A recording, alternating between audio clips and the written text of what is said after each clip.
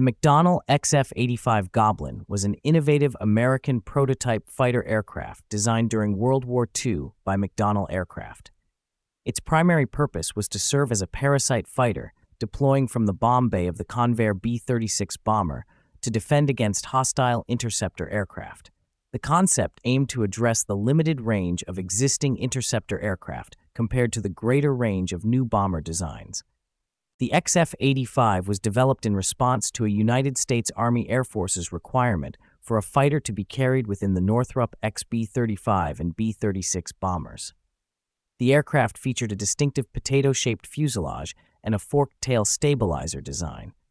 2 prototypes were built and underwent testing in 1948. Although the design showed promise, the aircraft's performance was inferior to contemporary jet fighters, and docking difficulties led to its swift cancellation. The XF-85's design was influenced by historical Parasite fighter concepts, such as the Royal Air Force's Sopwith Camel and the United States Navy's Curtiss F-9C Sparrowhawk. The project began with a 1942 request for proposals for a diminutive piston-engined fighter, later revised to specify a jet-powered aircraft. McDonnell's Model 27 proposal was extensively redesigned to meet these specifications. The XF-85 measured 14 feet 10 inches long with folding wings spanning 21 feet. It had a limited fuel supply of 112 United States gallons, 400 liters, for a 30-minute combat endurance.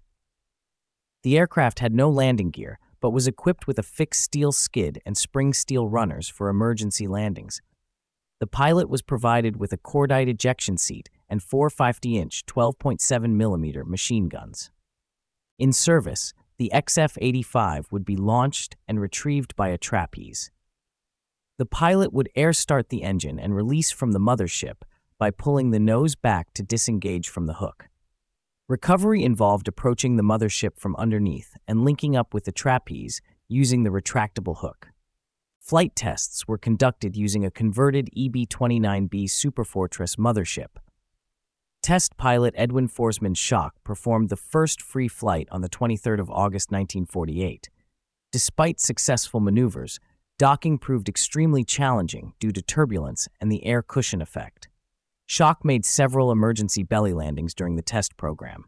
The XF-85 program was canceled on the 24th of October 1949 due to performance deficiencies and docking difficulties. The United States Air Force continued to explore Parasite aircraft concepts through projects like MX-106 Tiptoe, Ficon, and TomTom. The 2 XF-85 prototypes are now on display at the National Museum of the United States Air Force and the Strategic Air and Space Museum. The McDonnell XF-85 Goblin represents a unique chapter in aviation history, showcasing the innovative spirit of the post-World War II era and the courage of test pilots who pushed the boundaries of flight.